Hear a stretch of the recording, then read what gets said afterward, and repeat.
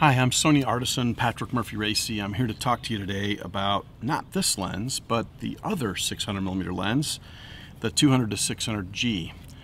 I see mostly on Facebook and other social media, I mostly see people raving about that lens, how sharp it is, the amazing pictures they get with it.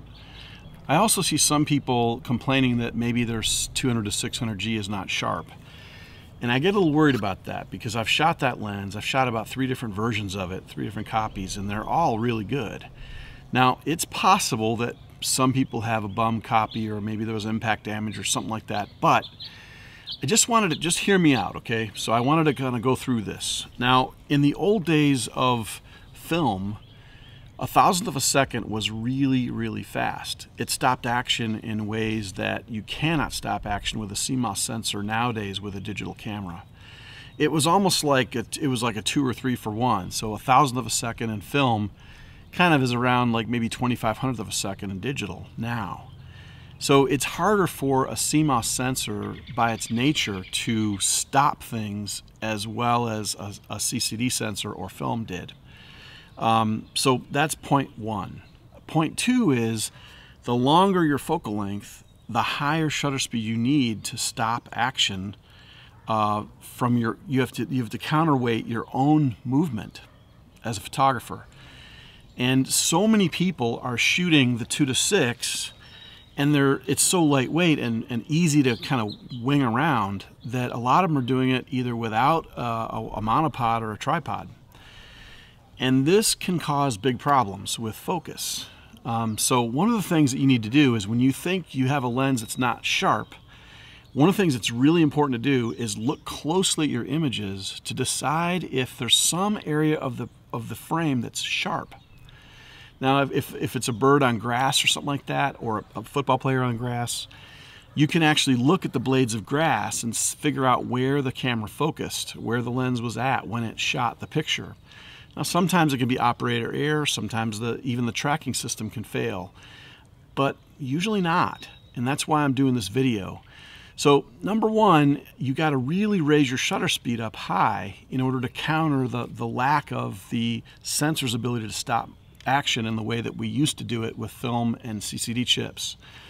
Number 2, you have to raise your shutter speed. The longer your lens is, the more you have to increase the shutter speed and be steady at what you're doing. Number 3, when you add a 1.4 converter, as I've done here with the 600 f4, this combination is not a prime 840mm, but it is the field of view of an 840mm, which means it's going to be super herky-jerky and hard to hold still. Things are going to jump all over the place, even with in-body stabilization. So when you use a 2 to 6G, it's really, really important that you kind of really are cognizant of what shutter speed you're at. Is it high enough? Things like that. Now, one of the things you want to look at, like I said, is you got to look at what's sharp in the frame. If nothing is sharp in the frame, then you have to wonder if it's movement blur. Okay, so especially if you're talking about birders, people are shooting birds in flight especially. Now, when you shoot birds in flight, it's almost impossible to use a monopod, and you just kind of, winging around like that, and it's like the worst thing you can possibly do to get a really, really sharp image. So when you do that, it might be best to take it off the monopod if you're going to hand hold and shoot birds in flight. But when you do that, you are introducing way more opportunities for you to blur because you're not steady. And I've shot about 6 or 8 different 1.4 converters. I own 2 of them. They're incredibly sharp, and they're incredibly sharp with every lens that they go on. And so I get worried that people are not really taking this extra shutter speed requirement seriously. Just kind of remember that your best results are going to be on a tripod, number 1. Your second best results are going to be on a monopod, number 2. Your third and worst results are going to be handheld.